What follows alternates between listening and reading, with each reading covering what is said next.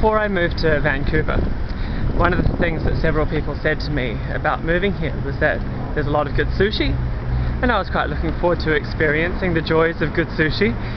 I haven't really capitalized on that.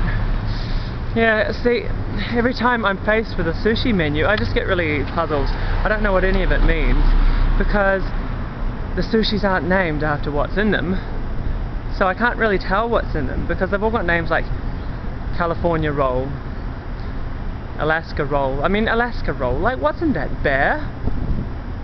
Like California roll, is that made up of equal parts sunshine, drug abuse and smog? Dynamite roll? I don't really want to eat gunpowder, but it's probably very good. So it's very difficult to order something that you're going to like when you can't translate the menu. I need to overcome this, but that's what's been holding me back so far. I'll power on through. I'll get my Vancouver sushi at some point. Yes.